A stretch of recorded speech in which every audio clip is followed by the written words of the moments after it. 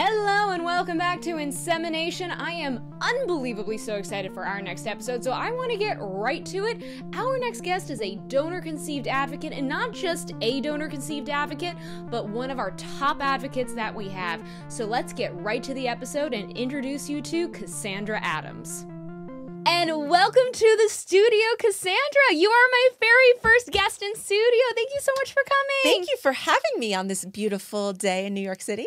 It is. We are trapped in a basement, and it is absolutely glorious outside. I am very sorry about that. That's okay. Maybe you could, put, some nice tree-lined streets behind us or something. Yes. The incredible Manhattan landscape. I mean, we don't have the orange death sky anymore. Which That's true. God, that was terrifying. Oh, it was really scary. But, so let us get into it. You are a donor-conceived person. You are an advocate. You are such a strong advocate for the donor-conceived community.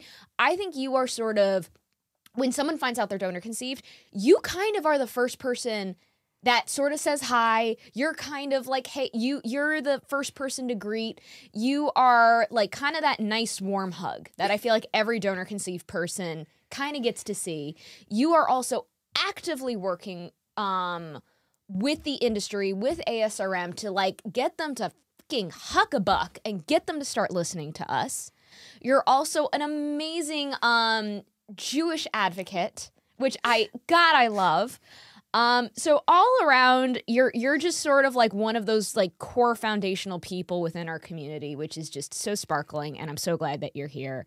And I'm so excited for you to tell your story. Thank you so much. Thank you. I hope to be that warm hug for everybody. Well, you actively are. I try. You're our evergreen advocate. You are good for all seasons. I've never heard anyone say a bad word about you. You're the one who gets along with everybody, which I am not that person. I am not the one that gets along with everybody. This is when we cut to me in 2022 at the ASRM convention, basically like holding my middle finger up to all of the industry, being like, fuck you guys and take some responsibility. I literally said that to a table full of industry people. I was just like, fuck you guys. You are well loved, see? That was me at my most loving. I totally, no regrets. It needed to happen. But I'm like, I let's just say I'm not going to be asked back. It's definitely going to be you. You're the one who's a little bit nicer and is like, okay, let's figure this all out. But let's start from the very beginning. Oh my gosh. So, I was born in 1982, and I just 80s baby. Yes, 82. So good, such a good year. Mm-hmm. And I just grew up in a regular family, what I thought in the New Jersey suburbs. You know, mom, dad, and I was really always the family genealogist. Mm-hmm. The family tradition keeper, the one who asked questions about the family and was interested and carried on the traditions and all that kind of stuff, even from childhood. What was your family's like background? The family that you were obviously raised with, yes. And so like what was your family's ethnicity, heritage? How did they identify? So my mom is Italian American. Mm-hmm. My mom was conceived over in Italy and born here in Brooklyn. Where in Italy was she conceived? San Bartolomeo in Galdo. That Provincia di Benevento. Oh, that I was not ready for that. For you to just like go whoop-bom. Oh, that was cool. Okay. I miei nonni sono cugini. My grandparents are cousins. Very small little town. So I very much knew that side of my family. I grew up my whole life hearing about the town my grandparents were from, Italian spoken in the house, all of that. Are you fluent in Italian? Not as fluent as I want to be. I can get by in Italy. I can get by in Italy. All right. Well, next trip to Italy, we're bringing Cassandra. That's what's happening. Yes. Okay. I have told my story in Italian, actually. Are you serious? I have. Yes. That sounds pretty freaking fluent to me. I had to practice. There's a beautiful psychologist in Italy, Valentina Berruti. And she is a mother via egg donation, mm-hmm. which is a very new thing in Italy that they just allowed. And she's also a psychologist. And so she's doing the work in Italy to try to get parents via donor conception to be honest from the beginning and open and stuff, because there it's still in its infancy, kind of. Valentina? Yes, Valentina. I love you, girl. Yes. Hell yes. She's lovely. So yes. You're getting love from over here. That's amazing. So yeah, so that was kind of the culture I grew up in. My dad, who raised me, is really American. I would always ask like him and my grandparents, like, so what are you guys? Because I knew my mom's side so well, and I was always like, what are you guys? And they just, I don't know, we're Dutch or something. Like there's not as much of a vibrant culture on that side. Okay. But as I got older, well, the culture of assimilation. Yes. Uh-huh. As I got older, and Adams is my maiden name, so that's my dad's name. So it's a very, very British last name, And as I got older, I connected with some of my dad's cousins and everything, and I started to do research on his family tree. So I found out, there's a very long line, some British colonists in the 1600s in New England. My grandmother was actually a Wyckoff, which is a big name in Brooklyn, one of the original Dutch families in New Amsterdam in like the 1600s. So that was my dad's family. Very cool. Okay. Very colonial America. Okay. Mm-hmm. But we know the wrench that's coming. Yeah, somehow that's not what showed up when I took a DNA test. How old were you when you took a DNA test? I was 34 when I spit in the tube. Okay, so we have another geriatric discovery. Exactly. I'm part of the 35 club. Somehow there's like this whole group of people who found out at 35. In their third. Yeah, the 30s were definitely a real hotbed of a time. Yeah, real. Yes. I've had like so many guests on that have been like, yep, found out in the 30s, and it was like, ugh. Yeah, finding out in the 30s, that's a tough round. Okay. It's so tough. So I did a DNA test with 23andMe. It was something I really always kind of wanted to do, but they used to be very expensive. And then a friend was like, they're doing a research study on depression. And I was like, wait, that's me. I am depression. I love it because it's just like, I'm so glad that made you think of me. Yeah. Oh, thank you. So, but it was genetics and depression. I know. It's just like, it was just perfect. So I was like, oh, this is great. I can help, as a psych major, I can help the field of psychology and get my DNA test. Amazing. And for free, And my dad had a very long history of psychological problems like depression and anxiety as well, which I thought was inherited from him. We'll circle back. Back to that. But so that was part of the research study, was the biological basis and the heritability of depression. So when I get my results back, September 26th of 2017, it was 2 weeks before my 35th birthday. Ago. I know, 2017. That's not long yep, ago. It'll be 6 years in a couple months. Jeez. Okay. The first thing I saw when I opened my test results was 49-point-something% Ashkenazi Jewish. What is up? Hello. Yes, the Ashkenazi Discovery Club. Yep. There's a good few of us. There really are. There really are. Yeah. Yes.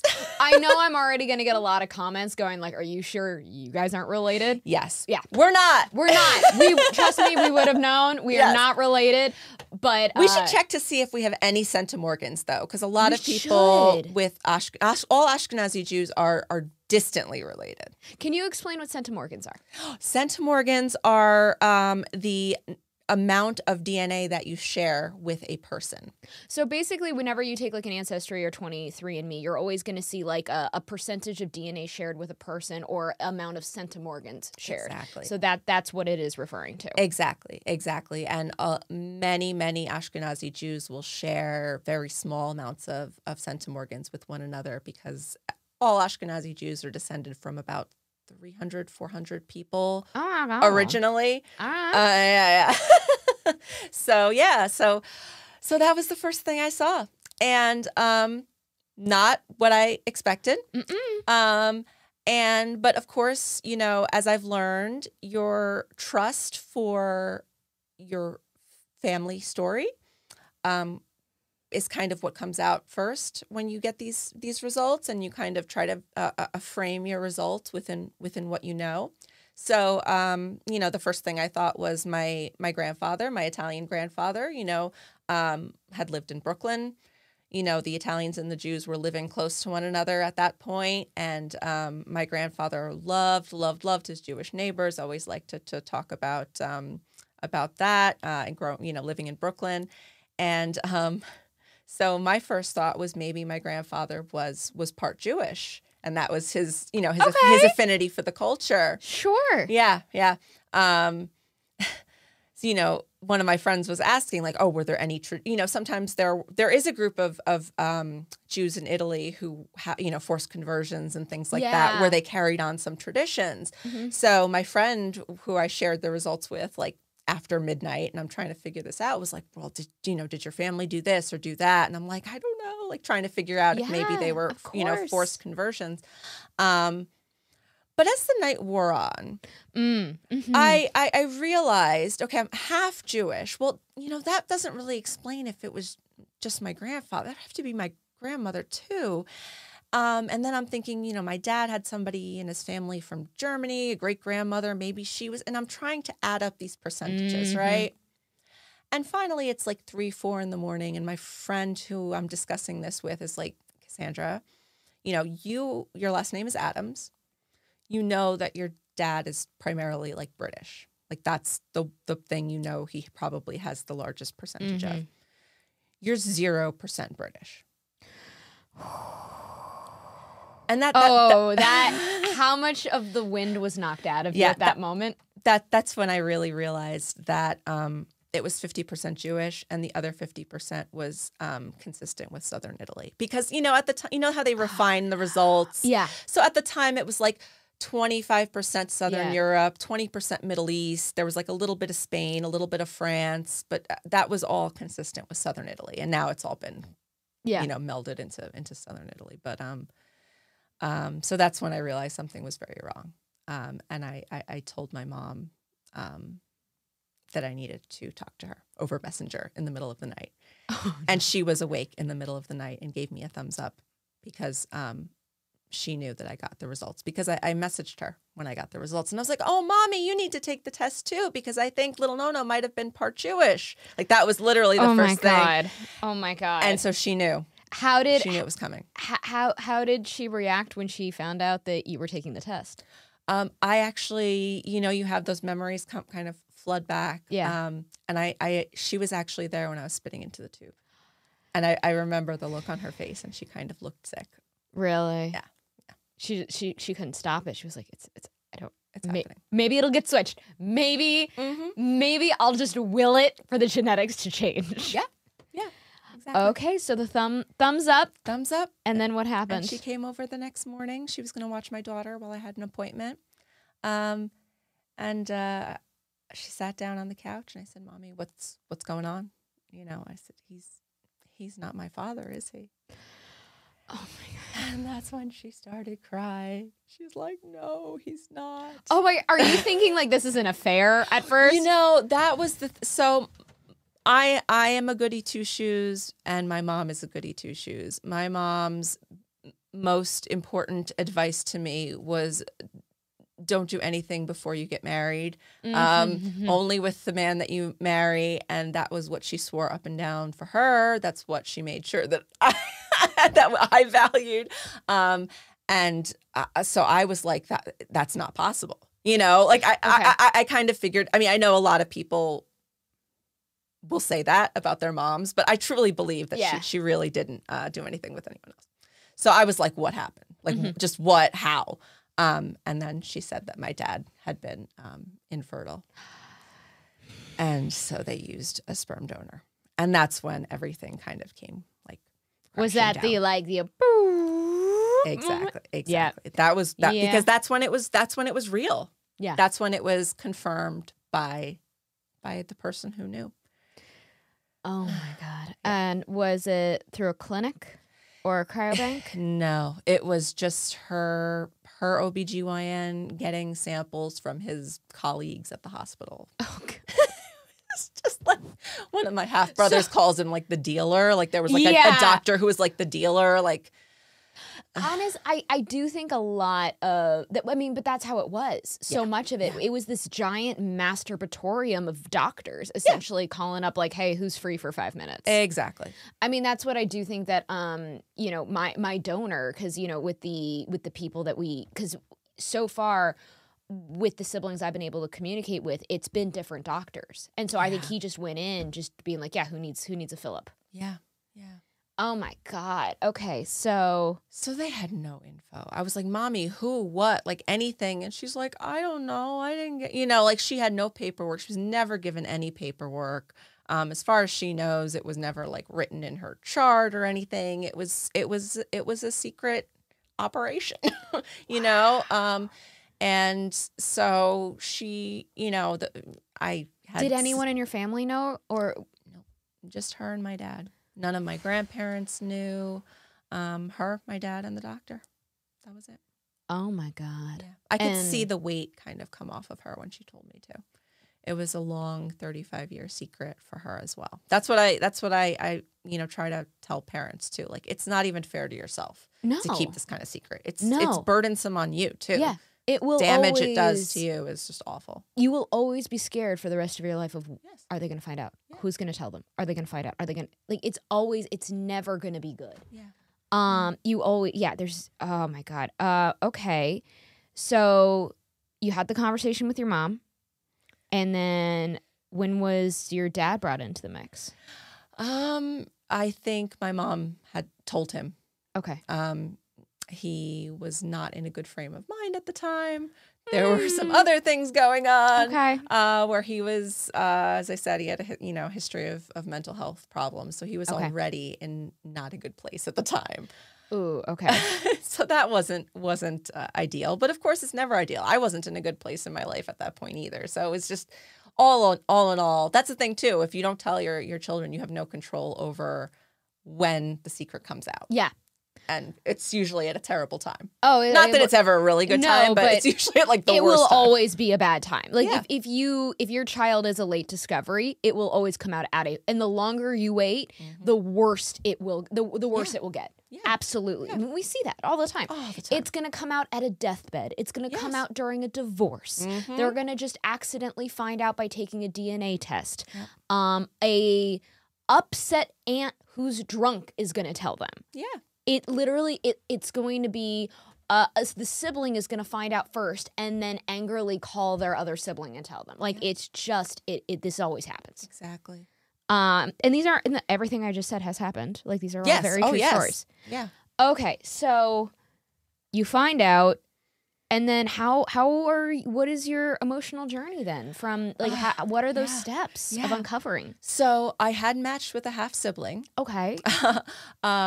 So my mom had given me a couple little clues of what she remembered. Okay. Which were, they're humorous to look back on. But so she told me, and this is all during 15 minutes, like before I left for my appointment that I had to go to. Nice. She told me that she remembered that one of the days that she was inseminated, because she came in like 3 days during the week she was fertile, that the doctor, came in with the sample and was like, I just drove over from Long Island with this. And my parents were in Westchester County. So that was literally my first like image of myself. Was like a cup, like a doctor with the window down, like driving over like the Throgs Neck Bridge or something with like a cup of semen in the cup holder. So yes, that was like my first image of myself. And I was like, So yeah, but that was the info that she had. And also the whole like, they said they were using medical students, that whole thing, And so when I went back to this half-sibling match that I had and I Googled the name, and what happened was there were 3 doctors on Long Island with that last name. So I was like, Long Island and doctor. Well, that just fits in. And so I wrote to this half-sibling match within like 48 hours. Of course. And I was like, I think that maybe you're the child that my biological father raised, and I just found this out, and I'm a mess, and I don't want anything. I just want some health history, maybe a little family history, and I'm willing to be your friend, and whatever. Yep. And she thankfully wrote back very quickly. And it turns out that his raised children had just found out that he had donated sperm about a month before that, because someone had popped up on Ancestry. So yeah. And she confirmed that it was her dad who raised her, who had donated sperm, and who was my biological father. So to have one of the raised kids, I mean, I know it's an adult at the time, but to have one of them step up like that is always so heartwarming for our community. It is. Because there's so many of them who blame the donor conceived person. Yes, exactly. And, the feelings of like upset at like their dad, their mom, their parent for donating and not telling them. Yeah. They, it's safer to take that anger out on us than on the parent. Exactly. And it is something that I don't think a lot of donors really, and people realize that donor conception does not just affect the donor conceived person, does not just affect the recipient parent. It also affects the donor's whole family as well. Yep. The entire family. And you're donating when you're 19, you're 20, you're not thinking about that. Yep. And then you stop thinking about it. A lot of them do. And then suddenly they're 40 years old and they're like, oh, yeah, sure, I'll go on. And they don't even realize it. And like their kid is on Ancestry. Exactly. And suddenly gets this like, oh shit, I have 50 siblings, Dad. What the hell is going on? Yep.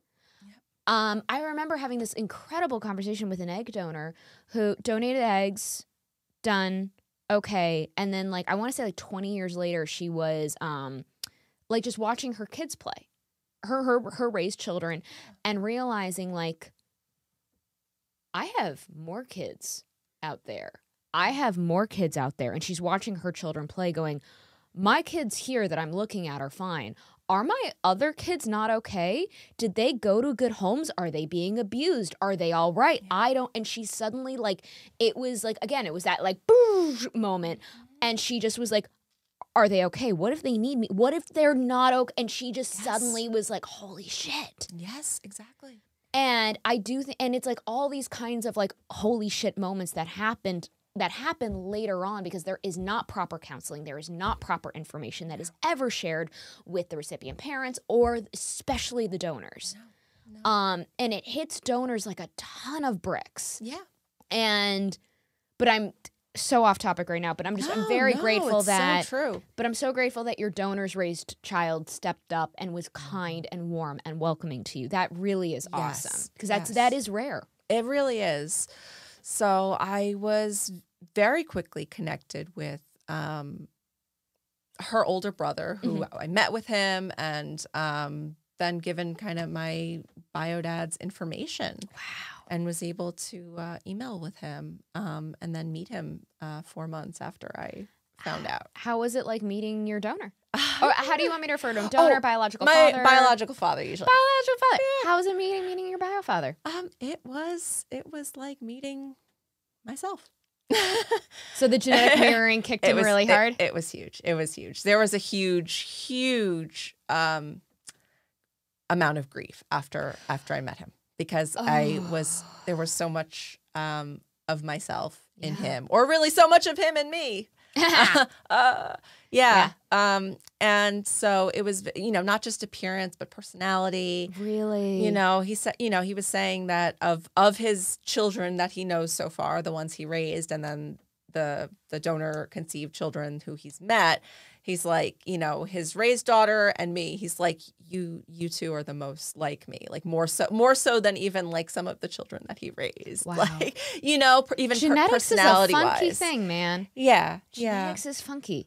So we just kind of understand each other.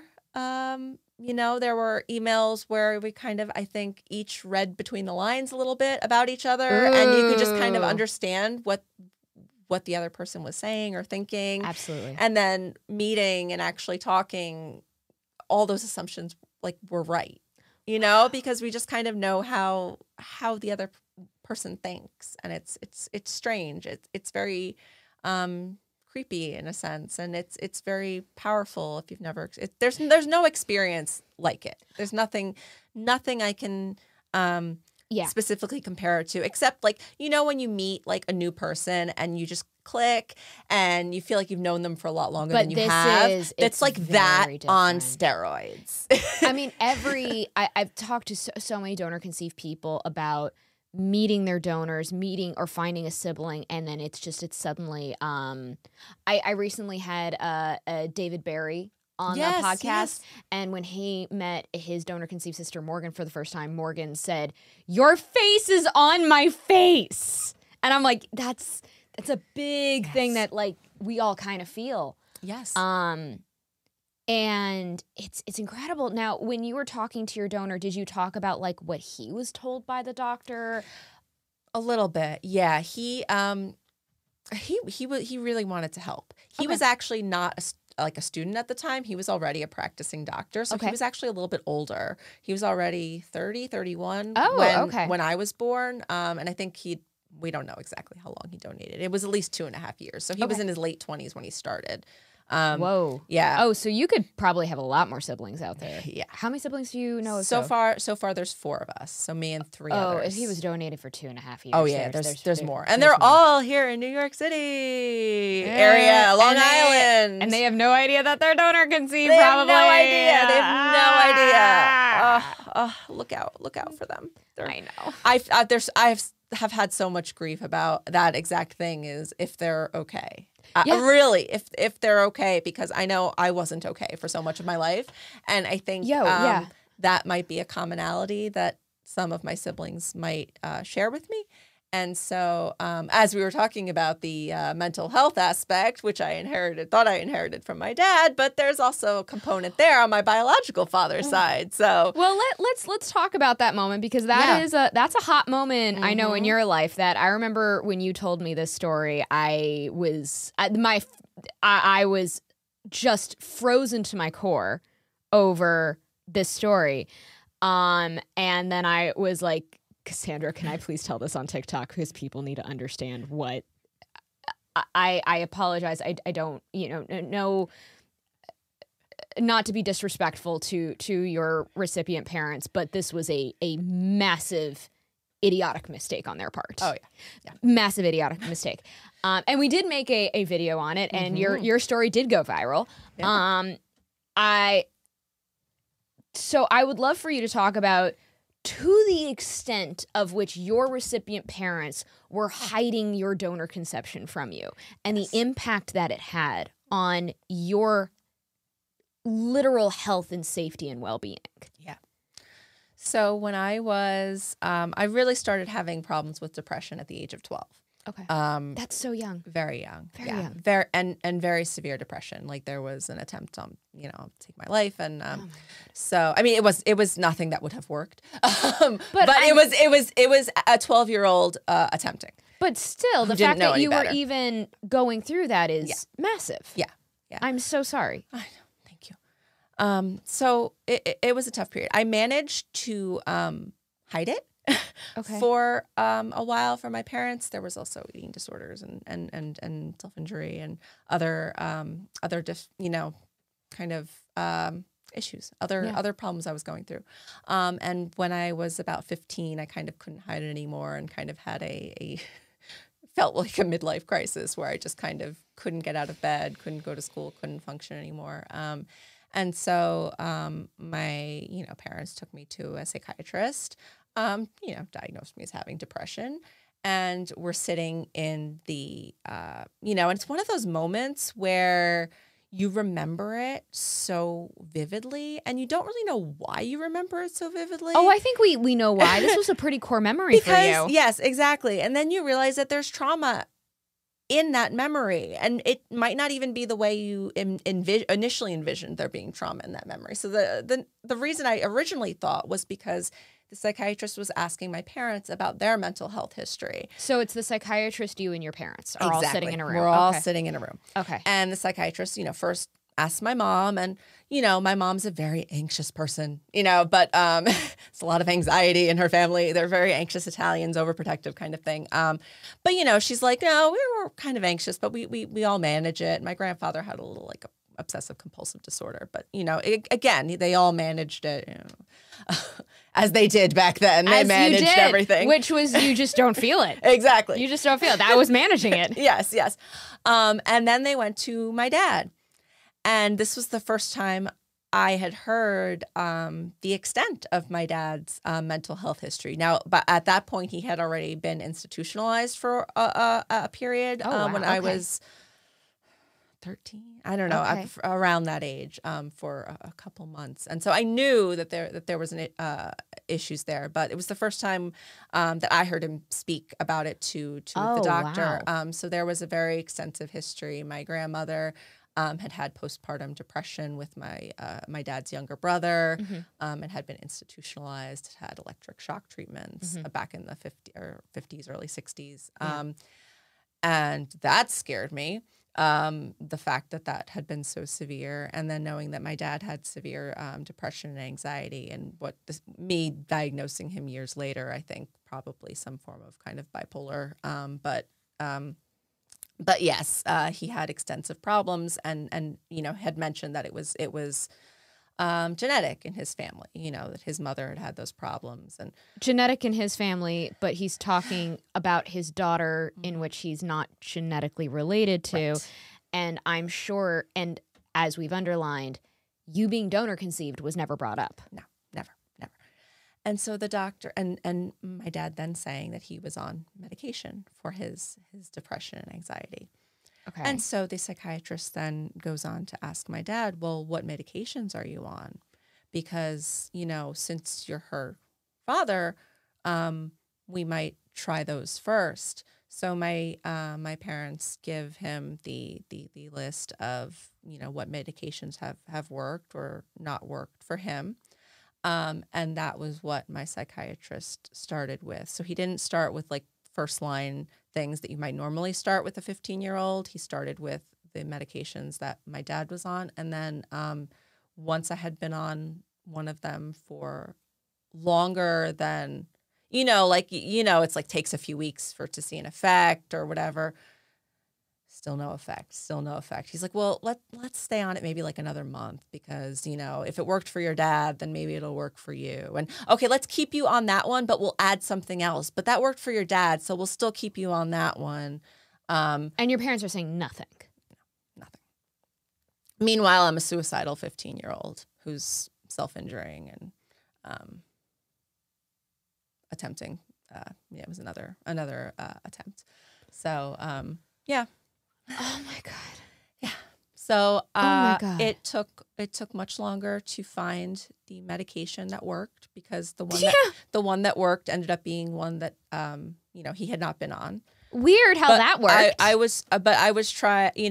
My psychiatrist tried even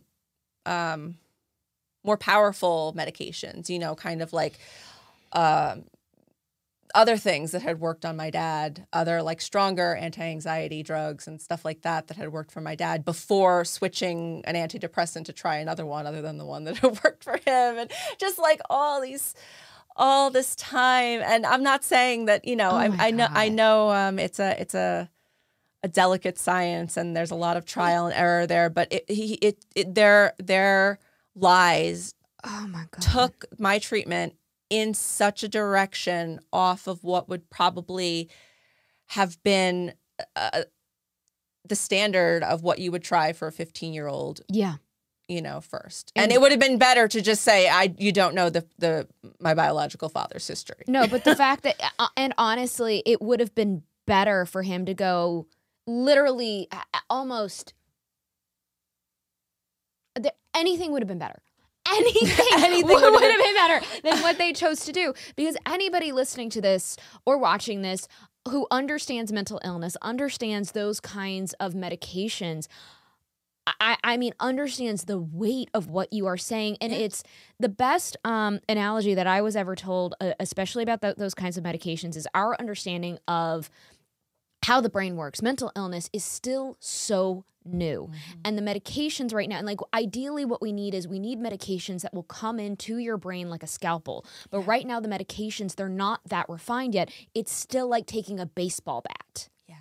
And this wasn't just a baseball bat. This was, we were pounding your head with 10 different baseball bats.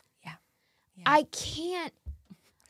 I even would have been, if when I confronted my mom about this. Literally even excused you from the room. Exactly. Saying, like, honey, can we just have like a private moment with the doc? Exactly. Literally If they had, anything. I still would have been upset if they hadn't hadn't told me, but I would have felt at least better in terms of their valuing my health and safety if they had told the doctor privately. But I asked my mom and she said no. And then it was like, well, he didn't say that he was, he said that he wasn't sure what might work. So he was just going to try that. He said it was all trial and error. I'm like, Mommy, we clearly remember things very differently. You guys actively lie. And then in college, I majored in psychology, and one of my areas of focus was psychopharmacology. So I'm like, Mommy, I remembered all the medications because I was very into the medications, and I studied about the biochemistry behind them and stuff like that in college. So, and I was out of school for half of my sophomore year of high school from this because I was so sick that I was in bed and couldn't get up, and so it very much affected my life. I'm speechless, which is which is hard to get me to be. All I can say is I'm so sorry. I am so sorry that you went through this. This was not fair. This was absolutely not needed. There is 10,000 different ways this could have gone that would have been better. And I am so sorry. And I am so sorry for all the donor-conceived people who are listening who have gone through the same thing, because we know you are not alone. I am not alone. So many times. There was a heart condition. There was this, that. We hear all these stories. People are lying in hospital beds and all this kind of stuff. And their parents children are lying in hospital beds. Yes, exactly. Then they still do not tell the truth. People have had unnecessary, surgeries, unnecessary testing. I mean, my dad who raised me had early onset rheumatoid arthritis. So every time, and I have some chronic pain and stuff. So, I can't tell you, every time I had, pain management issues, my 20s and 30s and stuff, I'd get my rheumatoid factor tested because I'd be like, oh, my dad has like the highest rheumatoid factor his doctor's ever seen. Guess what? I have arthritis now, but it's osteoarthritis. It's still not rheumatoid arthritis. My rheumatoid factor is still really low. It's still really low. And that's from my mom's side. Thanks, Mom. So it's like, but it's just like, I'm like, you wasted insurance company money getting my rheumatoid factor tested all those times. I mean, if we're going to waste someone's money, you know what? Waste their money.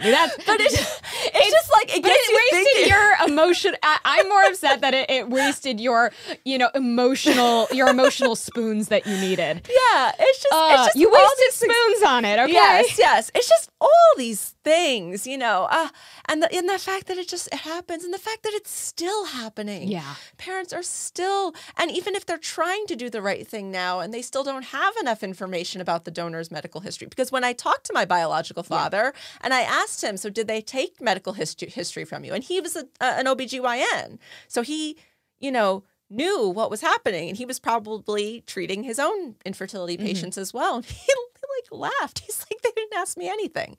Yeah. So they didn't take any health history. No. The only thing they tested for, my mom said, was, what is it? Gonorrhea or chlamydia. The STD test. That was the only thing they did. Off the top. And not HIV at the time. Oh, not HIV. My mom specifically said that was not until she had a miscarriage years later that they mentioned at that point that they were testing for HIV, but not when I was conceived. I know that. Yeah. Oh my god. Oh my god. Oh my god. There's so much to unpack. Okay, so but let's go back. So you've brought up this moment in time with your parents, both of them, or just your mom? Just my mom. And her excuses, well, they were going to do trial and error anyway. Right. So there's been no form of accountability. So you've just been gaslit. Yes. And it was but they said the doctors were healthy. They said they were healthy. I'm like, okay, well, I have firsthand information now from my biological father that they didn't even ask him anything about his health history. I think we're playing the ignorance card a little too hard here, Mom. Right. And I'm like, but that was 35 years ago anyway. Yeah. So even if he was super healthy at the time, which I'm sure he was a healthy young guy, that would not apply. I mean, that was one of the first things I said to her. I was like, Mommy, what about, knowing that there's a much higher risk of like the BRCA gene in Ashkenazi Jews, and growing up in New Jersey, I had a lot of Jewish friends, and knowing that, and I worked in healthcare before doing this donor conception stuff. Before I had my daughter, I worked in healthcare. So I worked in elder care and hospice. So I saw people at the end of their lives. So I knew what importance health history had, because I would talk to my clients a lot about, their parents and how their parents aged and how they're aging currently and those kind of things. And they were, drawing a lot of parallels and similar conditions. So I knew that, cancer was often something that was more prominent in Ashkenazi families. So I literally said to my mom, because I was my daughter was 1.5 years old at the time when I found out. Oh my God. And so I was still breastfeeding her, and I looked at my daughter and I was like, what the hell did I pass on to her? And I said to my mom, I'm like, Mom, what about like my boobs? What about breast cancer? I literally said, Mommy, what about my boobs? I love that. What about my boobs? One of my adoptee friends just loves. She's like, Cassandra, tell the boob part. I'm like, yes. We do need that on a t-shirt. Yes. What about my boobs? Yes. I want that on a shirt. Yes. And so I was like, what about breast cancer? Because I was 35 at the time. And I said, Mommy, I'm ethnically Ashkenazi. I'm 35. That's usually, if you have a history of breast cancer, that's when they would start doing mammograms. I'm like, Mommy, what if this person who's my biological father has a bunch of sisters and they all died from breast cancer and they all have the BRCA gene? And she's just like, I don't know. They said he was healthy. And, it was just that over and over again. And, I'm very grateful. I do not have the BRCA gene. There's not a large history of cancer in my biological father's family. So, but I, being active in the Jewish community and in the new Jews, as we say in some ways, I can say that not everybody is that lucky. And I know several people who have had preventative mastectomies because they did carry the BRCA gene from their biological father, whether it was a donor situation or an affair or whatever the situation was. Since you and I were both late to discovering that we are half Ashkenazi Jewish, each of us are. Yes. Whenever I've mentioned that to anybody who grew up knowing that they were Ashkenazi, and all of them look at me and they're like, you didn't know you were Ashkenazi? You weren't told? I'm like, no, I was told my donor was going to be Scottish and Irish like my father. And they were like, and every single one of them is like, the fact that you weren't told, you didn't know, is absolutely unethical due to how many genetic illnesses are passed in our ethnicity. They're like, that puts you in such fucking danger. I know. I was like, I am grateful I didn't marry someone who was Jewish, because you just don't know. You just don't know. There's genetic screening required. I may have had a crush on a few Ashkenazi gentlemen in my lifetime, and now I'm so grateful that they rejected me. Because you wouldn't have known to do the genetic screening. I mean, maybe the reason I had this massive crush on them was because they were actually a half sibling, and I was like, I feel a connection. I don't know. But no, I'm sort of like the opposite of you. I married my nice Italian boy with the last name of Colombo. Yay! Yeah, his family from Sicily and Malta. Beautiful. Yes. We hope to get to Sicily and Malta the next Italian trip. Awesome. That's amazing. But yeah, no, it's definitely made me real, because I grew up in New York my whole life. Yeah. I've been to more bar and bat mitzvahs than I've been to sweet 16s. And realizing like how easy it could have been for me to marry a sibling. Yeah. How easy it could have been. Yeah. Easy it could have been. Or even just a cousin. Yeah. And would have never have known. And it also makes me worried about like my donor with his raised children. They don't know. I'm willing to bet they have no idea that they should also be looking out, that they should be... Exactly. They need to be on DNA testing sites as well. Yeah. The donors raised children. They need to be. Yeah. Oh my God. So how have things now... How are things now with your mom and your dad? How is that relationship? Well, you know, That didn't start off good. No.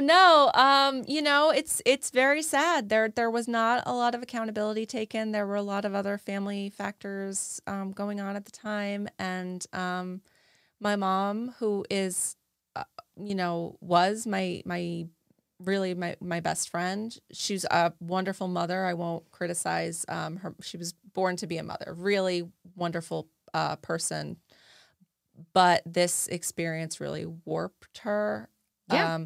And That's understandable. And my dad, who has, again, I love him very much, and you know he has a very good side to him, but does have some more narcissistic qualities, and along with just having a lot of mental health struggles. Yeah. So my mom kind of gave me like a year where she was kind of like supportive of me, and then that was done. Not like officially, it wasn't like, but it was like basically once kind of a year rolled by, and I was actually doing kind of worse because you know the roller coaster of it all, The roller coaster of the grief. It does sneak up on you. And I was in a really bad place. You know, I actually was hospitalized in recalling that scene from the psychiatrist's office to a therapist. I actually, because I had very severe CPTSD from this.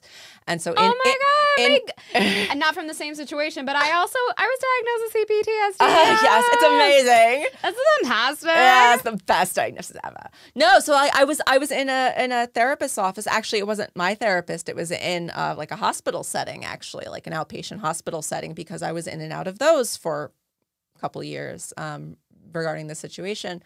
And I was recalling that incident, and I completely dissociated. I couldn't walk. I couldn't talk. Like I couldn't form words, and I actually got rushed to the hospital, and it was just, it was a mess. So, that was about a year in. I was still in that state of I would go paralyzed, like from the waist down, where I couldn't walk and things like that when I was having like flashbacks and stuff. And so I was in a really bad place. And at that point, my mom had basically was like, okay, like your time to stop talking about this is up.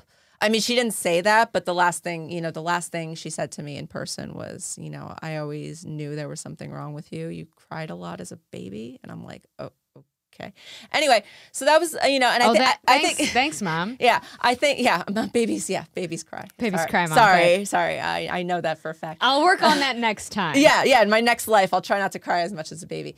So like, you know, and I know that my dad got to her because I only had one conversation with my dad about this, and primarily to reassure him that he was still my dad in every way, and I loved him, and he was my dad, and all of that. Because we have to do that in order to, because that is just the donor conceived life is we have to worry about everybody else's emotions, exactly, and fuck us, exactly. Because why would we have any negative emotions about this? Because we're here, and aren't we just so grateful to be alive? Exactly. So he went. Yeah. The main message he gave me during. I really hope that everyone heard the sarcasm in my voice in that. I really do.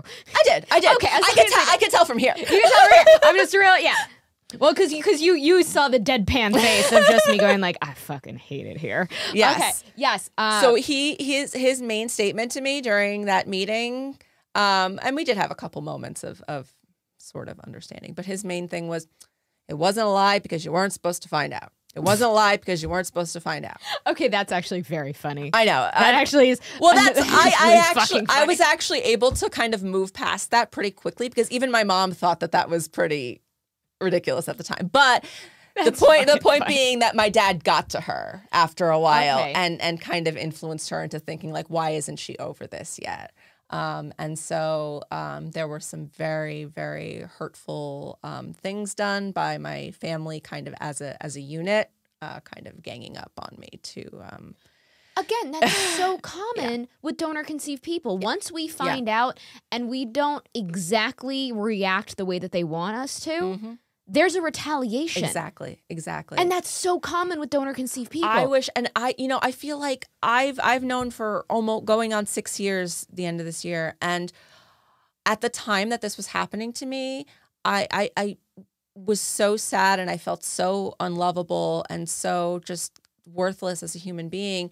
And now I realize when I'm going to webinars and hearing psychologists speak about this and talking to other people, this is what happens. Yeah. No, this happens to, I'm going to say everybody, but this is how families react to this. This was not unique to my situation, even though the specific circumstances, Also not unique to just donor conceived people, adoptees. Oh no, also. yes, NPEs, anybody finding out that a parent is not a parent and then, breaking the secret open. Yeah. Yeah. So So when I look at my family now and think about, how they reacted, they can say what they want about my reaction or how I didn't heal enough or I didn't do enough or whatever. But really, really, I was fighting for my life and fighting to parent my child, to keep myself alive for her sake, and to make her early few years happy ones, despite what I was going through, and that was really my main focus at the time. Was survival.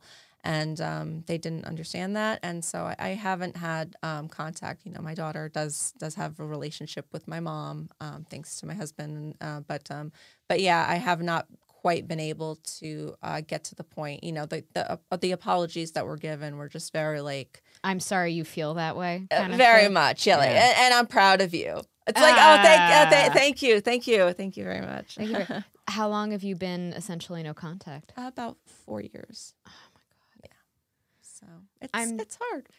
Yeah. But, it's also funny because they're talking about the Jewish thing, too. And one of the first things my mom, mentioned to me, really, as she's crying after she disclosed to me, right before the question about the boobs was, I always thought you were Jewish. And I'm like, okay, one of those very, very bizarre memories where you're like, what is that even supposed to mean? That feels a little red flaggy. Yeah, and I know my family's not like that, so it's just bizarre. It's because again, like in 1982 when I was conceived and born, they had absolutely no information. Again, they were just told it was going to be somebody who maybe looked like my dad or something, but it turned out to be somebody of a completely different ethnic background. So they just guessed. My mom just looked at me for 35 years and like guessed. And I'm just like, as a new parent myself at the time, I'm like, how could you look at your child like that? Like trying to pick apart what ethnic group they are. And it was just very strange. And I can, look back and see how, maybe things that maybe she picked up on or questions I asked about, religion but who knows. Well, but speaking of religion, you were raised Catholic. I was, yes. My dad was technically Protestant, not really practicing, although he had some Catholics in his family too. And my mom's family was nominally Italian Catholic, so I went to Catholic school and I was trauma. I was as I said, I was a very good kid. I never misbehaved in class. Anybody watching that from elementary school, hello, you can vouch for the fact that I never got in trouble. I want polls from former Cassandra Adams co-students. Yes. Was she the goody two-shoes that she proclaims? I never did anything wrong. However, I rebelled against the Catholicism aspect of school. I would refuse to go up for communion. Wow. I would, argue with my mom when I got home about why did I have to take religion? I didn't want to. I didn't believe this. I remember we were doing like... So your ancestors were calling to you. Oh, yeah. Going, no, you're one of us. Yeah. You're one of us, kid. I just felt in church services, I felt like pained, Wow. like there was something just traumatic about being there and being told about Jesus and all of this. And that didn't kick in for me till high school. Yeah. That's when I remember there was that was because I was super Catholic. Like anybody, I was the kid arguing about how right Catholicism is. And I know that sounds so weird coming from me now, but no, I was the one who's going no, but Jesus is the way. What are you talking? I was that really cringy kid. But then there was like this total flip in high school. I remember I was sitting in church and I was an altar server, dude. And I remember sitting in church and they kept going like, be a good person so you'll be rewarded in the kingdom of heaven. Be a good person so you'll be rewarded. And I remember going like, why is it this reward system? Why? That doesn't make sense. Like, why can't they just teach you to be a good person, to be a good person? And that's when I think my ancestors were just like, and you've had enough time in church. You're one of us. Exactly. That's right. And Laura, go sit with your cousins. We have food. Go over there. You've had your time with her. You're done. Exactly. It's so true. And I've never looked back, and it was this immediate cutoff. And I remember it was this massive switch. Yeah. And it was this break from that organized religion of Catholicism that I was just like, I don't vibe with this. I don't vibe with this. The main person I liked was the Virgin Mary, because when I was a kid, I used to put, well, being Catholic, actually, honestly, my family didn't give two hoots about Jesus anyway. It was all about the Virgin Mary. That's what Italians were. It was like the Virgin Mary was everywhere. So like I would go with like a towel on my head and I'd be like, look, I'm the Virgin Mary. But I was like, like really little, like, 6, 7 and stuff. But now I'm realizing I was a Jewish woman. I was just a Jewish woman. You were playing Mary. You were Yenta and Fiddler. Exactly. I will say no. I do get the Mary thing because I went to Resurrection, which is in Rye, New York, and they had this like really great Christmas pageant every Christmas. And I, of course, being the little fucking theater kid that I always was like, I want to do it. And instantly, like when I was like that little 4-year-old like lamb in the, I just was like, I want to play Mary. And I had my fucking eye on that. I was like, I'm going to be the star. I'm going to be Mary.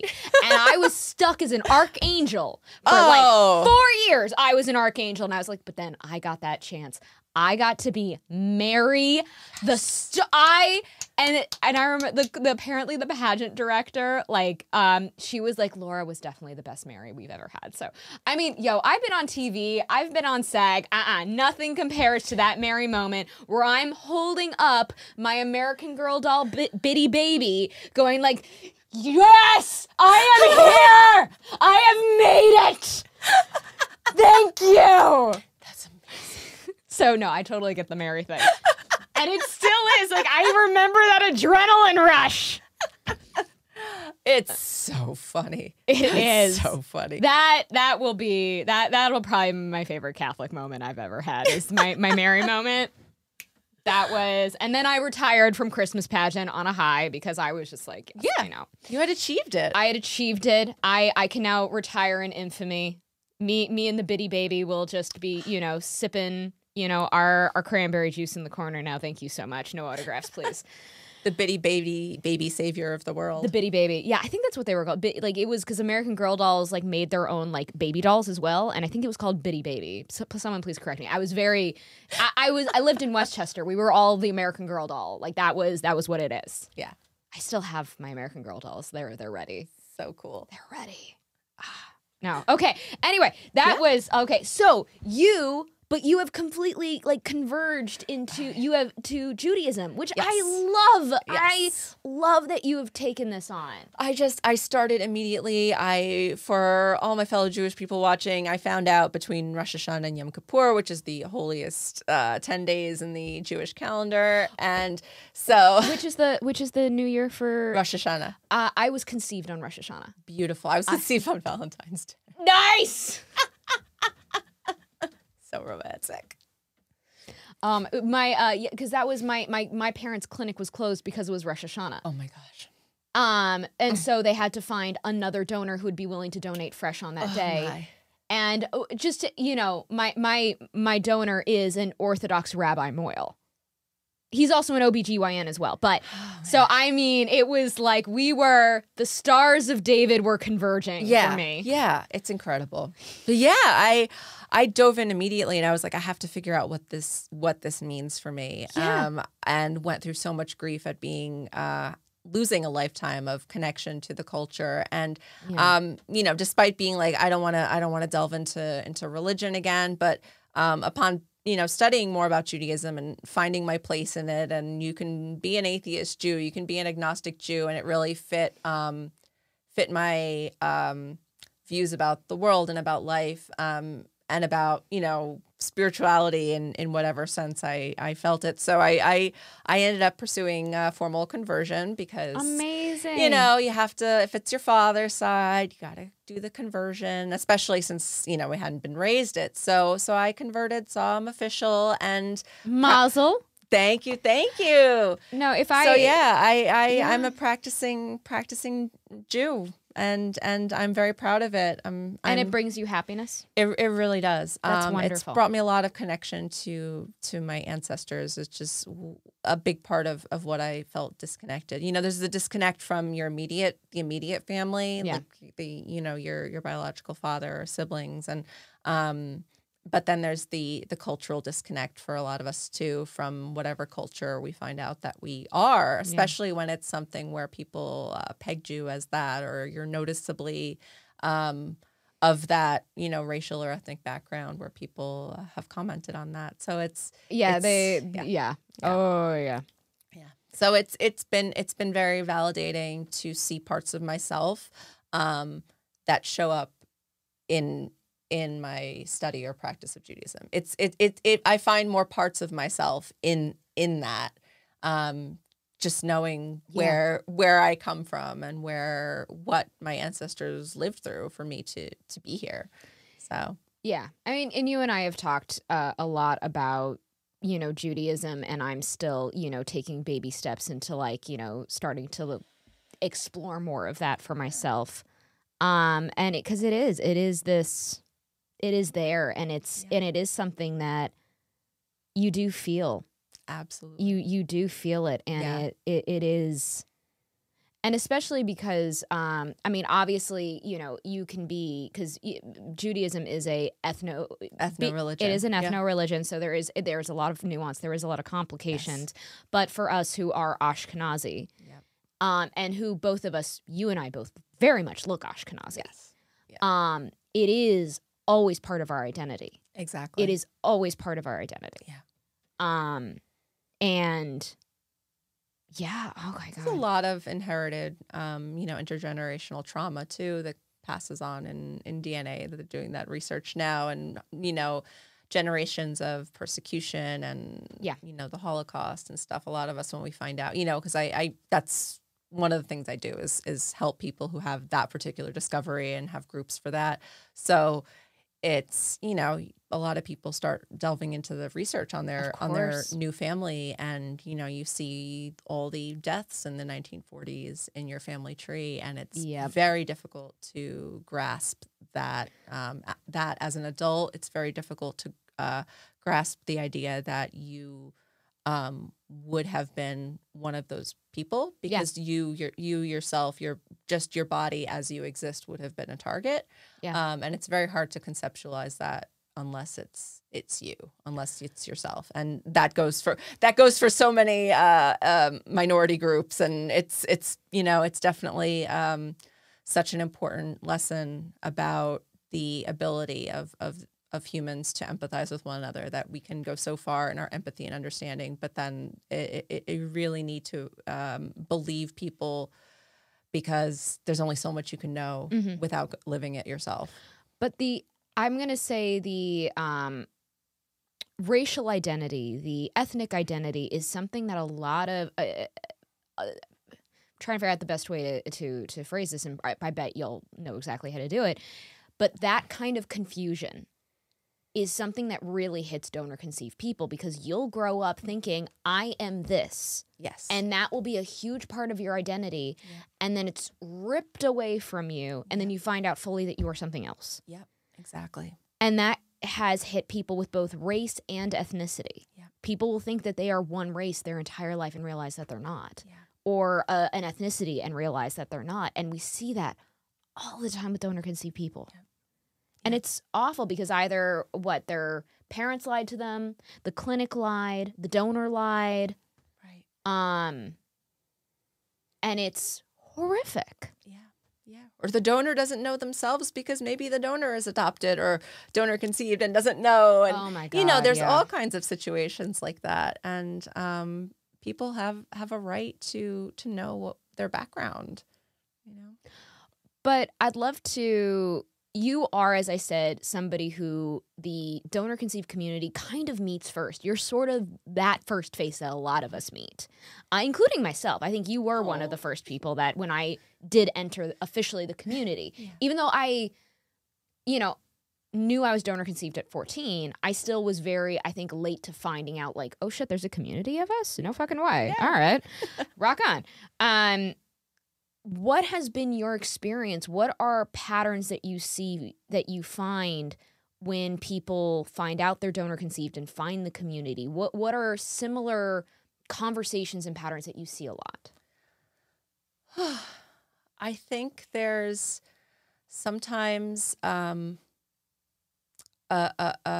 rush to figure things out all right away. Okay. I need to figure out who this person is. I need to figure out, what clinic, like even before being able to get the information, so many people come in and are determined to, I need my clinic and I need the donor number. And especially if they're our age and there is no donor number and you have to kind of break that to them or break to them, even if they do have a donor number, that it may be from a clinic that is closed. And I don't think because people don't readily know about this world when they come in. This is so niche. Yeah, yeah. And it's comically awful. Yes. Like there is, I always have such a hard time, like when I have to start like from square one explaining it, people look at me like I have 5 heads because they're like, Laura, this is the fertility industry, not the Legion of Doom. Like, come on. What are you doing? And I'm like, no, but it really is this bad. I promise. Really I know. I'm not making this up. Yeah. So I think people have that, and it always feels sad to me because I'm like, oh, you have to like tell them that it might be more difficult, but you do also have to give them the hope though that because especially if they found out through DNA testing that more than likely they will at some point, even if they haven't yet, be matched with somebody who can lead them to their biological parent. It could take years. Yes, exactly. I mean, I have a feeling for us in our age group because so many of our siblings don't know they're donor conceived. Yeah. I have a feeling we're going to find our siblings when their children get a DNA and test. People are already starting. Yep. I think that's when you and I are going to find the majority of our siblings. Exactly. And it affects multiple generations. It affects kids. I mean, that's always sad too when new people come in and they talk about their kids having a genetic condition and then not being in any people in their family and stuff. That's another thing I see when people come in is concern for health history. People come in and just feel like they don't know who they are. Especially if they've been suffering from chronic illness their whole life and then they just go like, wait a minute, what the fuck? Yeah. Oh, it was this whole time? Yep. Oh my God. Mm-hmm. Yep. There's so many cases like that. And then they find the family, their biological family, and it's like, oh, yep, that was something that they dealt with too. Mm-hmm. What's another thing that people just are in they're just in shock and they're sad. Yeah. They're just so sad and they don't know how long it's going to take to feel better. And it could take a while. They don't know how they can, trust their parents, and they're trying to be understanding of their parents still. And some of them have not confronted. See, so many of them haven't confronted. Yes, I know. The amount of donor conceived people who face, I would say 2 things in particularly. How do I tell my parents that I know I'm donor conceived? Mm-hmm. How do I break the news to them that I know this now? Yep. And 2, how do I tell my sibling? Yep. Because I found out and I know they're donor conceived as well. Yep. How do I tell them that they're, how do I get and those are the two of the most common conversations I would say that we have all the time. I would say right underneath that is, I just got matched with a sibling. I just got matched with a donor. How on earth do I contact this? How do I reach out? How do I reach out in a positive way that's not like terrifying? Yeah. I would say that those are very common conversations that we have continually. Yeah, because now, now that DNA testing has become more popular, a lot of the sibling groups have at least one person on there so that anybody who's testing now will match with a half sibling. and can get the story of their conception from their newfound half siblings before they talk to their parents. Because even like I said with myself, like 6 years ago, like I did have one half sibling, but if I tested now, there would be more on there, and then I would really start to question. But at the time, with just one, I confronted my mom first before trying to figure out the situation. So a lot of people now are being told by the siblings that they match with. Yeah, that's a fun time. That one's a fun one. That it's the sibling that breaks the news, and there is so like if I got a message from a half sibling, and they're like, "How are we half siblings? How would this happen?" How would you advise me to message that person back and let them know? Well, a lot of times it's I know how we're related. Would you like to talk to your parents about it first? And you can do it that way. You can ask them to go to their parents and question them first, or you can just say, I do know how we're related, would you like me to tell you? And then you could give them your phone number or your email, if you want to, whichever way they would like to be told, or a Zoom link or whatever. But do be aware that you might be the one telling them that they're donor conceived. So you do need, there is a delicateness and empathy of I do agree with the encouraging to talk to your parents first. And what I've always told donor conceived people is I am a big proponent. I truly believe go get your DNA tested. If you think there's a chance that you're donor conceived, my God, take the fucking test. But take it with the understanding that once you take it, you cannot unfind this knowledge. Exactly. And do have that be ready. I literally just had another follower just find out that they're donor conceived. And I'm just like, oh my God, pumpkin. Okay. And I'm like, okay, here's the groups. Here's where you're going to go here. And I'm like, how are you doing there? I know. It's like, it's there's a welcome. There's formula now. We need a welcome package that we just send out. Yes, and that's the way it is now. And even in the last 5 years, things have changed so much in that way. And that's the main thing I want to get across to people who are finding out now is you are not alone, because I think so many of us felt like we were alone. It's being donor conceived is very isolating. Yes, which is why I do.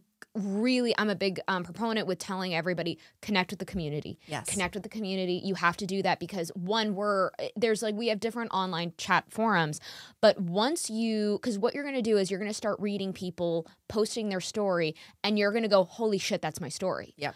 Literally just happened where somebody posted their story and in the comments, one of our friends was like, this literally could have been me. Yeah. This literally was my story. Yep. It's the amount of validation you will get, and I can't, those weird feelings in the back of your head that you don't allow yourself to feel. Yes. You're going to see those expressed in these groups and go, oh shit, it is okay for me to feel these things. It is. Whatever you're feeling is completely valid and normal.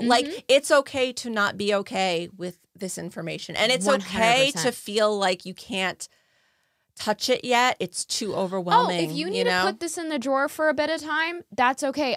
The only thing that I would always encourage donor conceived people to do is just check the medical shit. Just get the medical shit because that does affect you. Yeah. That does affect your kids. That is the one thing that I'm like, I respect the fact if you're like, I don't want to reach out to the donor. I don't want to reach out to siblings. I really don't want to be active in the community. I'm like, that is okay, this is your journey, but just check the medical shit because that does affect your quality of life, and I want you to be healthy and thriving. Exactly. That would be my only... Exactly.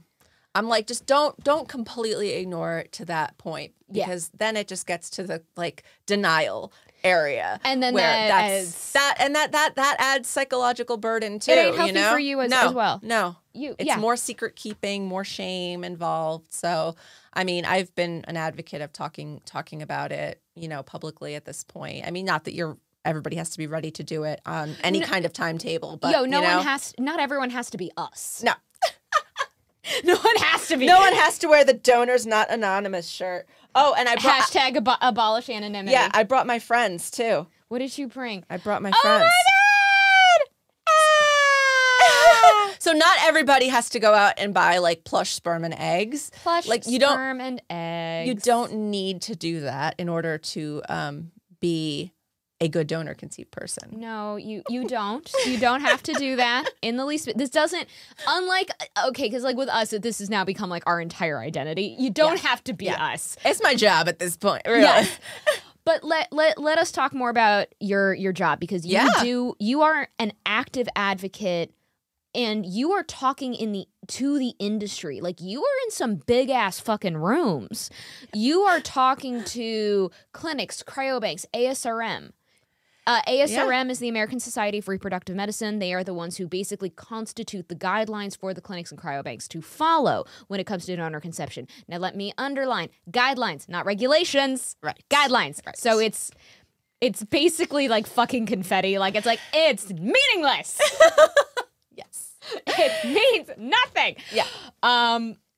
So what has your experience been like working with the industry and talking? Like, how is so it's been the good and the bad and the ugly? Yeah, it's been really interesting working with the ASRM. I'm on the task force for the needs for donor conceived people and their families. And this task force was created December 2022? Yes. So it's a year commitment. I think like technically it was like an October to October. I wonder why I was not asked to be on it. We're lucky. We have 3 donor conceived people on it, which is really good. And I have it could to be say, better. It could be better, but okay. I know. All right. Yes. We might get another donor conceived person. Hopefully that'd be great. You know, so it's are they good. May I ask, are the advocates all sperm donor conceived, or do you have egg donor conceived as well? Everybody is sperm. That's on there right now. Okay, yeah, we need to see some diversity within our donor conception. The good part is that we are reaching out. So if I have reached out to you or will reach out to you to come and speak with the ASRM, that is something that we are doing, knowing that we are a task force of, I think, like 16-ish people, and that we need to listen to all the voices involved in this industry. And because the people on the task force are from different areas of the fertility industry, we have, some people who are psychologists, some medical providers, some lawyers, a genetic counselor. Okay. So people in various areas of the industry, and of course donor conceived people themselves, and people who have been various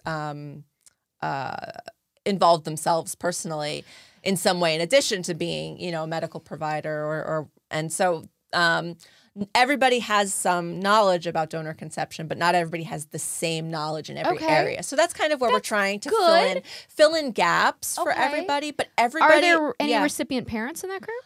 I don't think anybody is. Okay. Someone is an embryo donor, I believe. So, but it's open situation and stuff where there's understanding of what actually happens. It's not a glossed over like, hey, everything's a gift and it's all pretty in rainbows.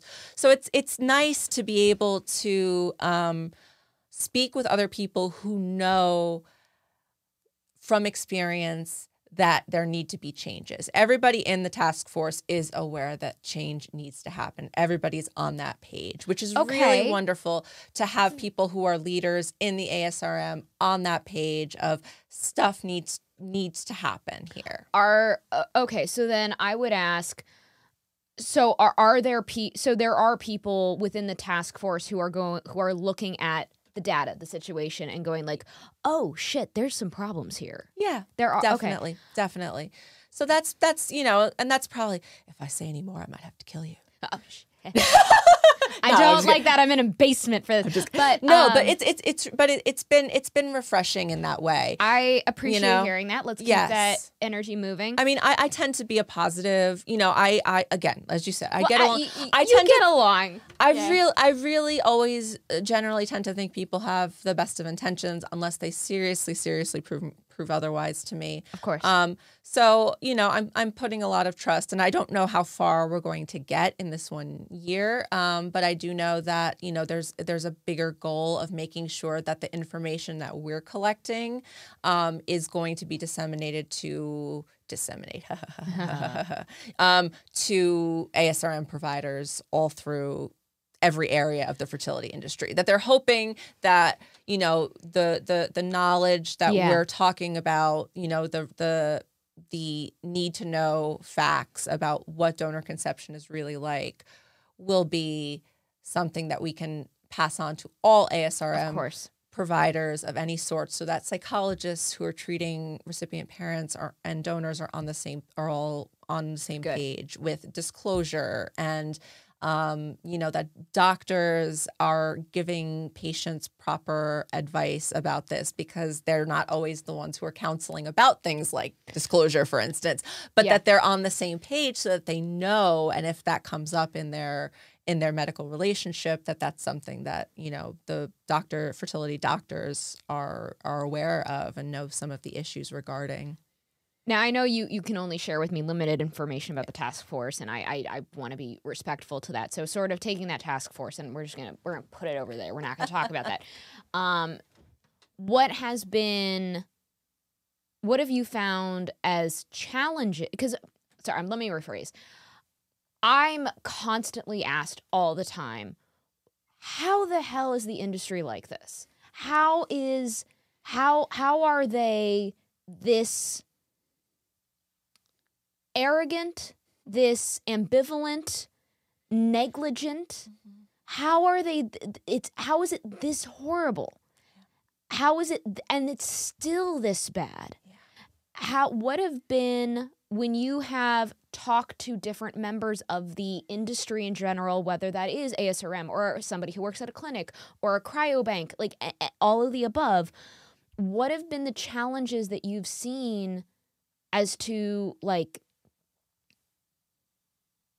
why the industry is like why we can't move forward? What is the thought process behind those people?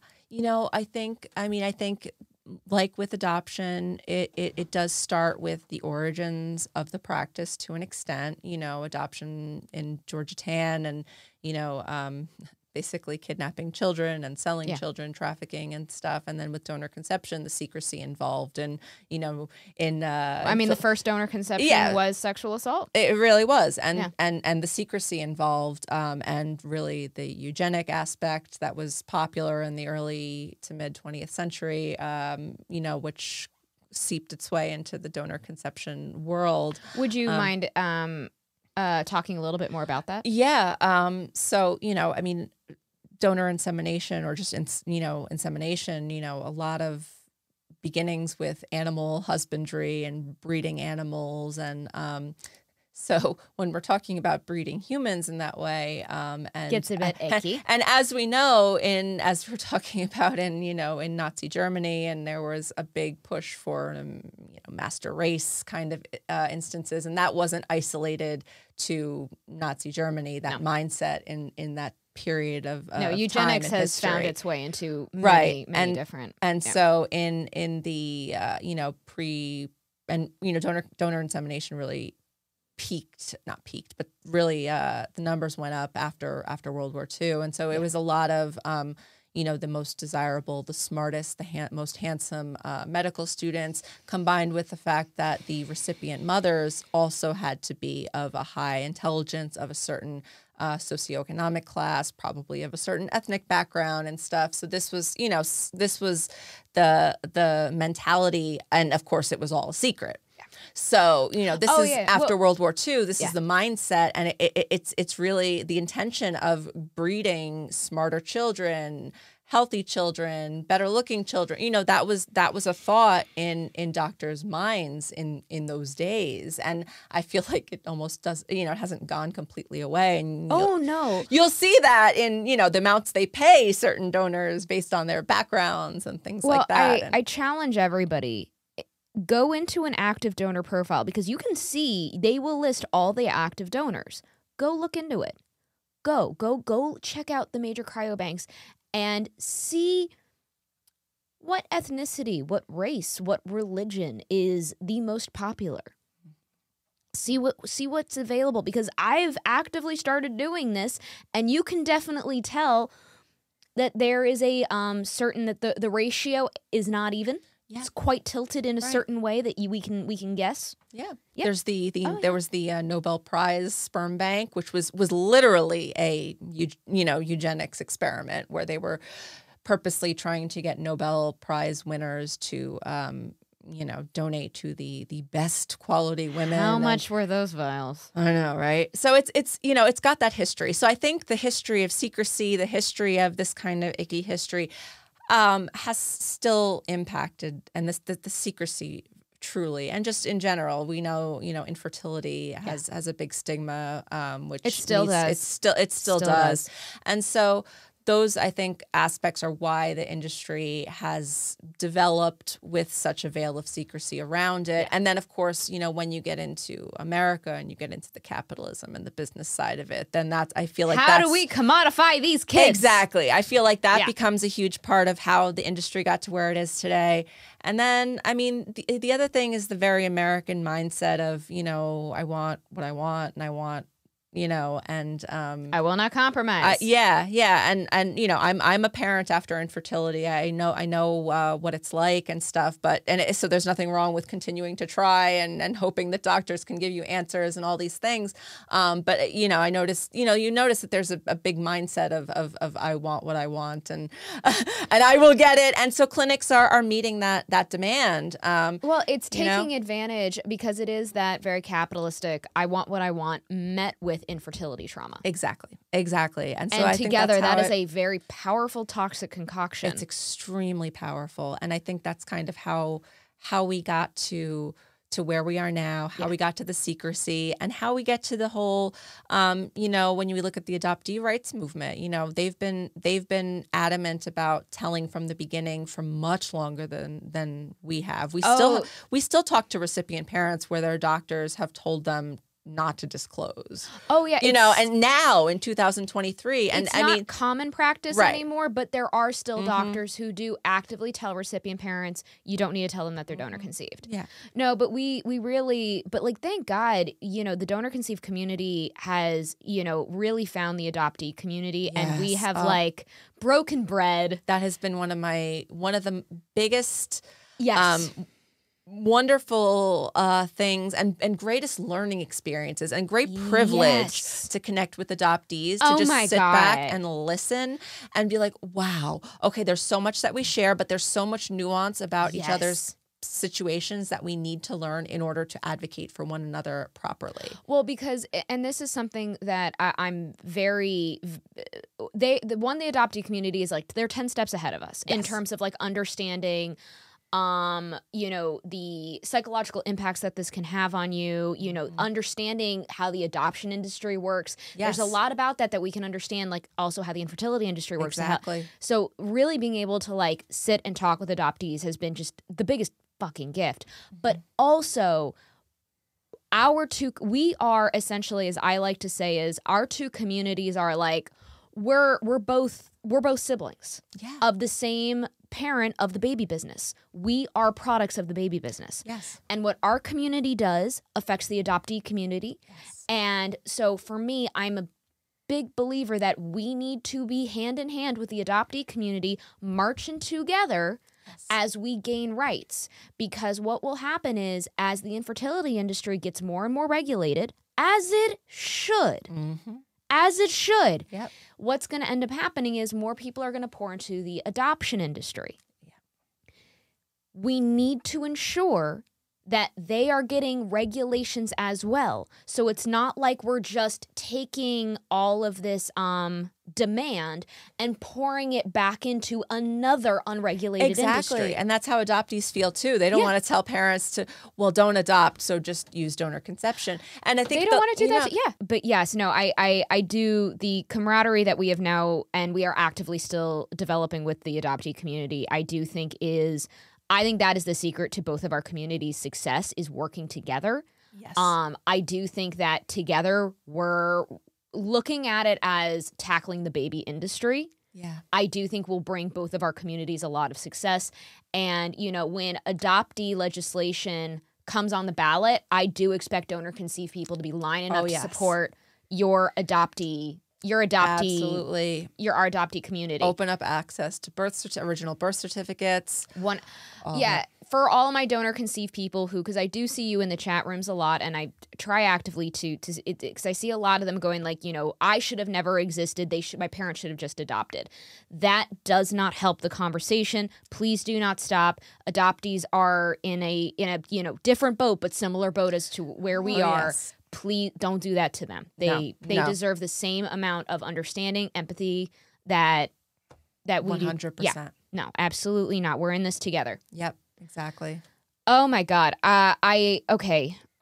I know that like I could continue talking to you for easily another couple hours. I know I could. We could. We really could. We really could. We drove back from Louisville together for how many hours? That was 12 hours?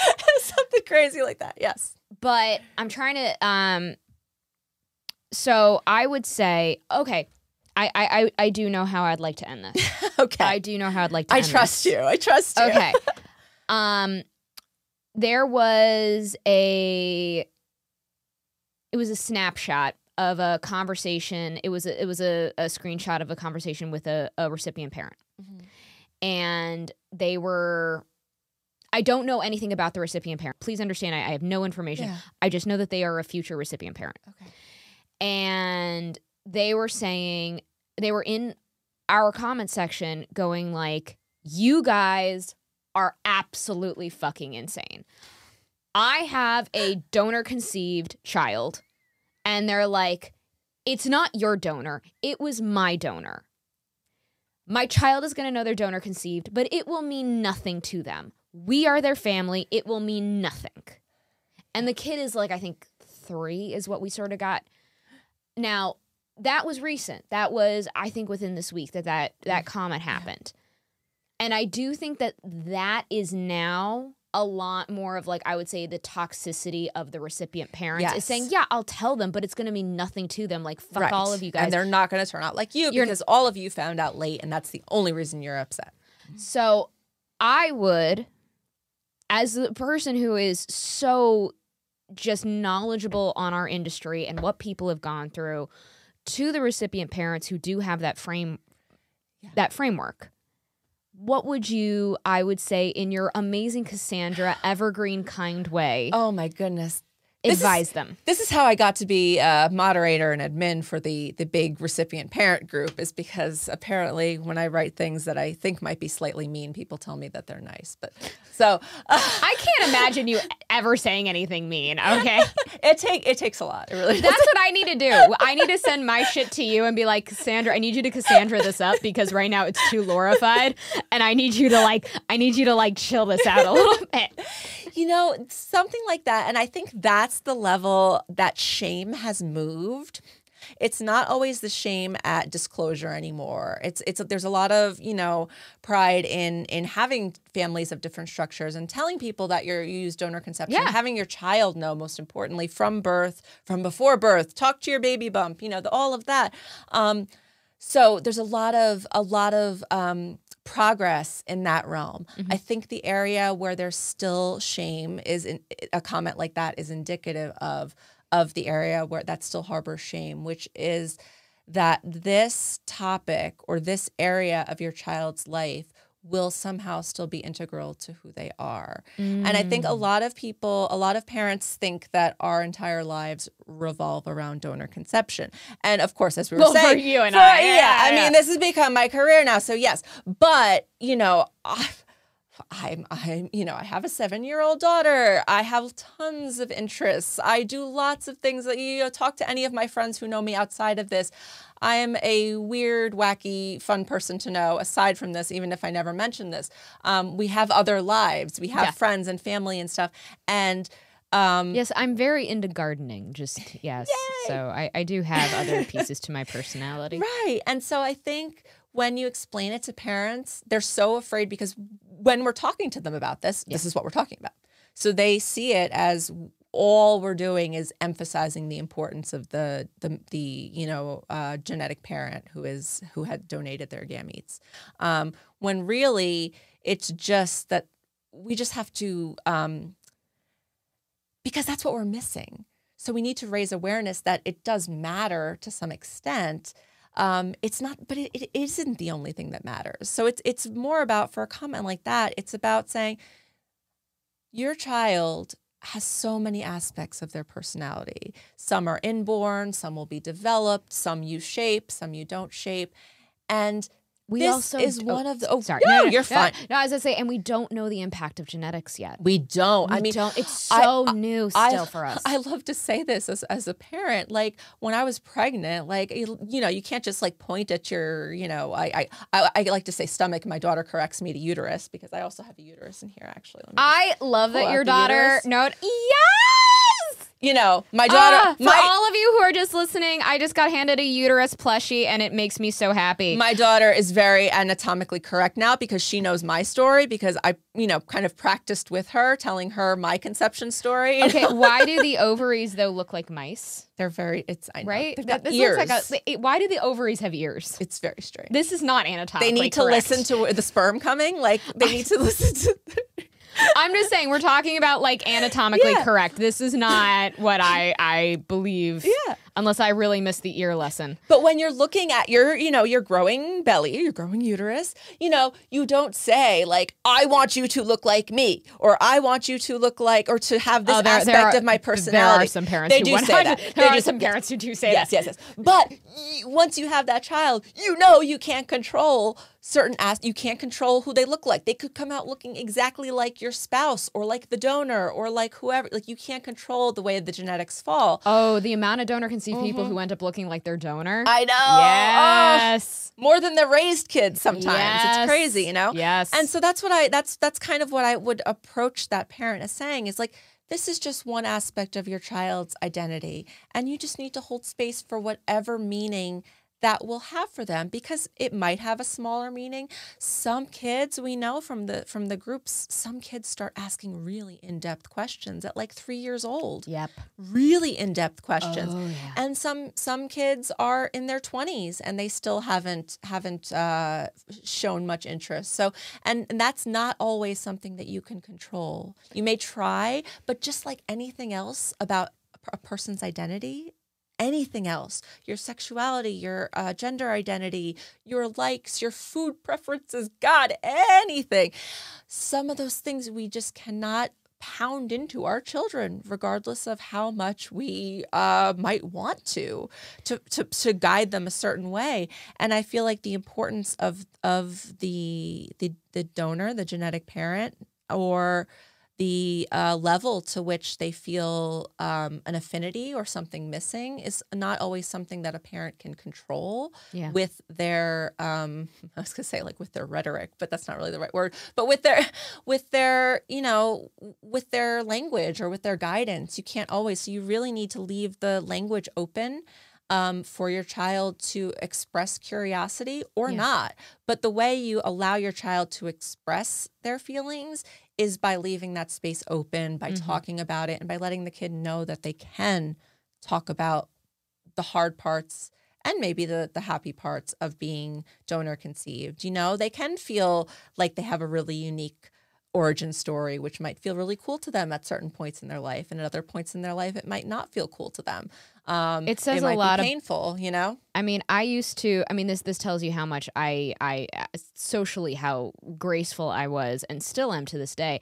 I used to tell people that I was a sperm donor baby at college parties as a way of flirting, because I thought it was like, oh, this is cool. This will get the boys running.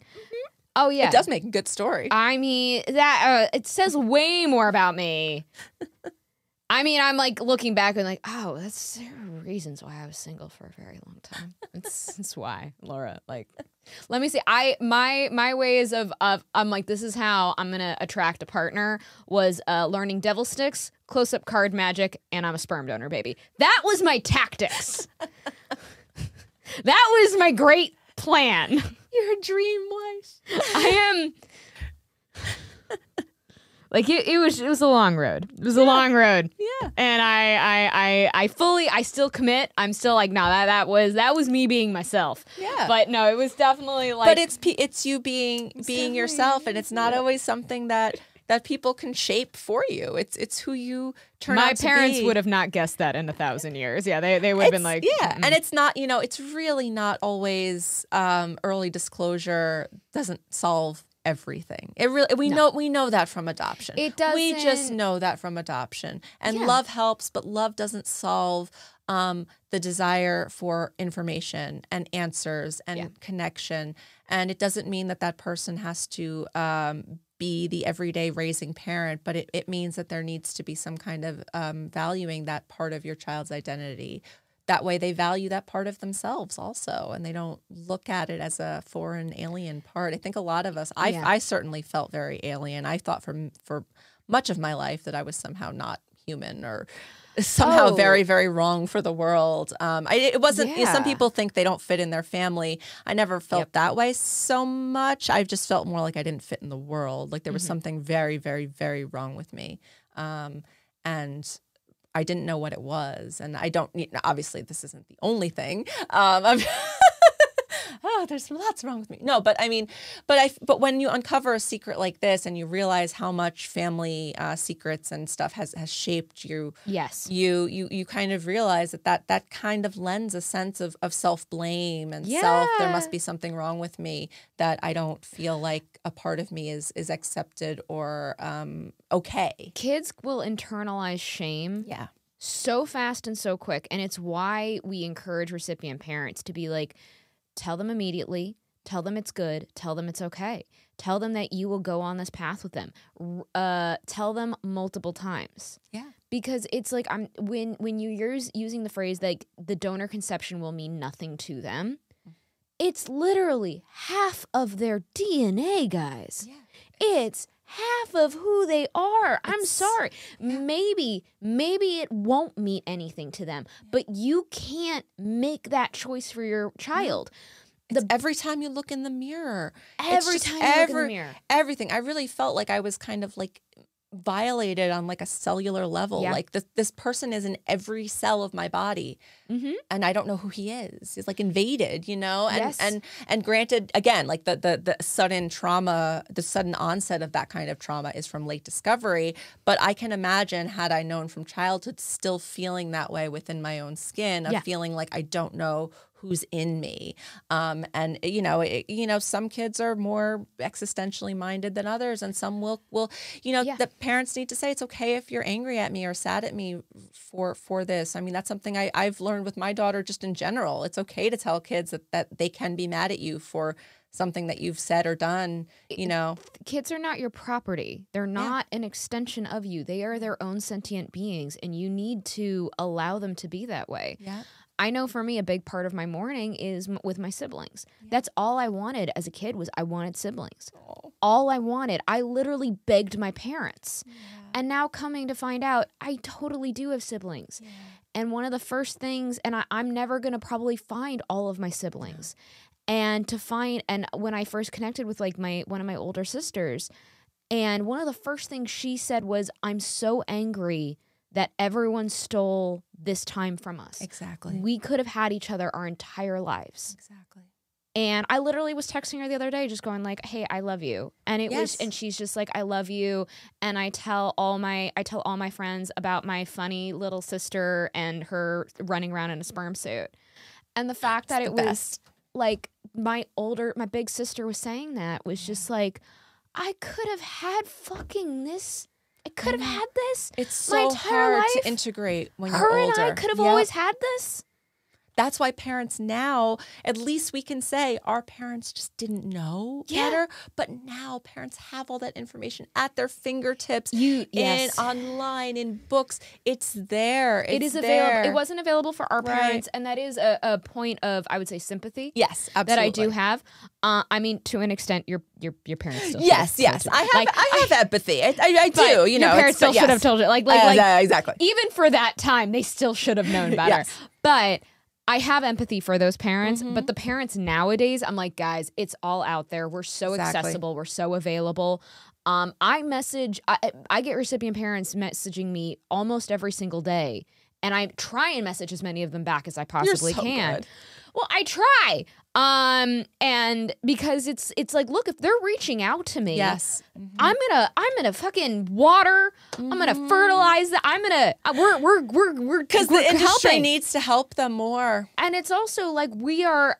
Yes, I am live or die donor conceived people, but I do consider donors and recipient parents part of our community. Absolutely. And the more we welcome into our community, the better it will be for the long haul. Because we want the best for the next generation. We and do. we want and their families as a whole. We want healthy families, open, honest families where there's communication and healthy. I want you to be your mommy, daddy, parent self. Like I want donor conception to work in an ethical way. And I want you to have your family. I want you to be happy, and I want it all to go well, and I want your happy to be this happy donor conception family. I want that for you. Yeah. I totally do. And we can do it. It just you do have to face some of your own demons. You got to face those insecurities, which I know suck. I'm not saying that isn't small, and I understand that it is. But it will be okay. When we do talk to donor-conceived people whose parents were supportive of them their entire life, the donor-conceived person's like, yeah, it's cool. Like you do see the difference. You see the difference, and you might still say, I'm angry that I was intentionally separated from this part of my family, but my parents made an effort to keep me connected to that part. So there may still be anger at the practice and how it's done. Oh, yeah. But you can keep those connections there and intact by keeping that openness in your conversations with your child and in those relationships, and considering those people your child's family, or considering them. One recipient parent likens it to like they're your in-laws in a sense, because they're genetically related to your child, not to you, but so you have to kind of welcome them as part of your extended family as well. And that was really how we create like full, healthy identity in donor-conceived people, valuing all parts of who they are. I mean, I love talking to donor-conceived people who had like a known donor, and it was like a family friend. It was an uncle, and it was just somebody who was always part of their life. Yeah. And they were like, y'all didn't have this? Yes. They're like, what? You mean you didn't know your donor? You didn't have an Uncle Bob? Like, what? And you hear that, and then you see the horror on their face. They're like, oh, shit, this is sad. Like, oh, I'm so sorry for you, bunch. Yes. And it is, and you see the difference, and you're there just like, that sucks. We want more of that. We want to keep moving in that direction, because it's not going anywhere, No, it's not. No, it's here to stay. So let's make it as ethical as we can. True. Well, Cassandra, thank you for for not just bringing the uterus with the ovaries that look like mice, and the egg and the sperm with the little bows on it. Thank you for coming. Thank you for doing this. Thank you for your vulnerability. Thank you for sharing your story, because as horrifying as your story is, the most horrifying part is knowing that your story is not unique. Exactly. There are other donor-conceived people who went through the same thing, and it's so important for them to hear that. Yeah. Thank you for your ongoing work with being there for donor-conceived people, not just in the chat rooms and being supportive, but the active work that you're doing, working with the industry to try and like get them to huck a buck and move forward as they should. Because honestly, if there was going to be anybody in that room talking to the industry, I would want it to be you. Hands down. Thank you. I would want it to be you. And absolutely. I'm gonna quote my biological father here, and something that we both would say, whatever situation we happen to be in. I just want to help. I just want to help people. Just want to help. I just want to help people, and that is basically my life mantra, and it's basically his life mantra, which is sort of how genetics are strong, and it's also kind of how I came to be. Because he wanted to help. We see that circle of life there. I know. All right. Well, thank you again, and thank you to you, all Laura. of our listeners. And is there anything that our listeners can do to support your work? Or anything like that? Is there anything? I'm always open to friend requests on Facebook and Instagram. Cassandra J. Adams on Instagram. And I help admin the big group on Facebook, Donor Conceived Best Practices. You can join there to if you are in any way connected to the donor conception constellation.